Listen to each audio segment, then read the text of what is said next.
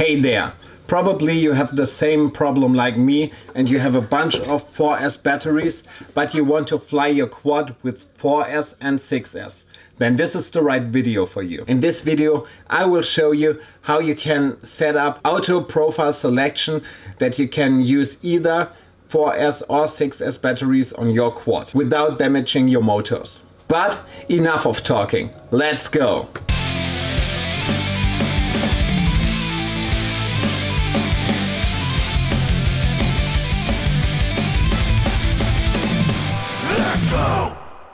One warning before we start. Just make sure that all of your components are capable of 6S. So make sure that your ESC can take up to 6S, or for example when you're using a DJI Air unit, make sure that you're powering it via a voltage regulator or via a 9-volt pad on your flight controller and not from battery voltage, because this will fry your components. But enough of warnings, now I show you how to set it up in Betaflight. So you're going to Betaflight and to the PID tuning tab.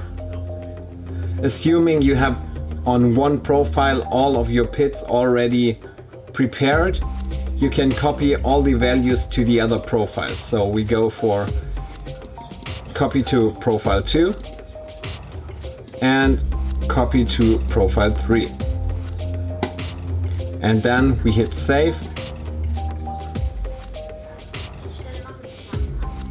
And going to profile 2, refresh, okay. And profile 3, refresh, okay. So we have everything set up. After we've set up everything here, we're going to the CLI. In the CLI, we are typing profile 0.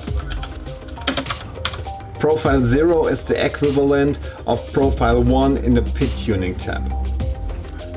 And here we want to set up our 4S profile, so we say set auto profile cell count equal 4. Then we go to profile 2, which is here profile 1, and we set the auto profile cell count to 6, so for 6 cells. And then we want a short calculation. We have now 2450 kV motors on here. 2450 kV multiplied by 16.8 volts, so 4 cells, and we get this. And now we want to calculate how much this is equivalent for 6 cells. So we divide it by 25.2, which is 6 cells. And there we come up with this number. So the equivalent 2450 for 4 cells would be 1633 kV for 6S. And now we want to know how much percentage this is of 2450 kV, so we divide that by 2450 and now we see 66%. So now that we know how high the motor limit should be, we can set it accordingly.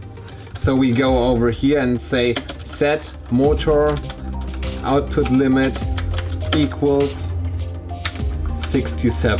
So I rounded this one here.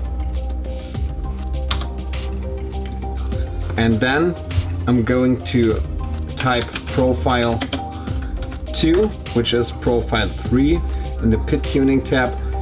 And here we set auto profile cell count to -1.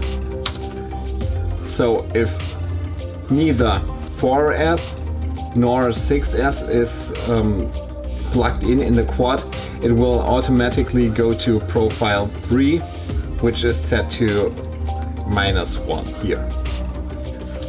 And then we hit save. After a short reboot, we can test if everything is working. So we're going in the PID tuning tab, and here we can see profile 3 is selected. Now when we plug in, for example, a 4S battery, it should go to profile 1 here. And here you can see it goes to profile 1.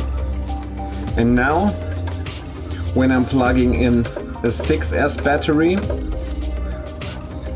it should go to profile 2.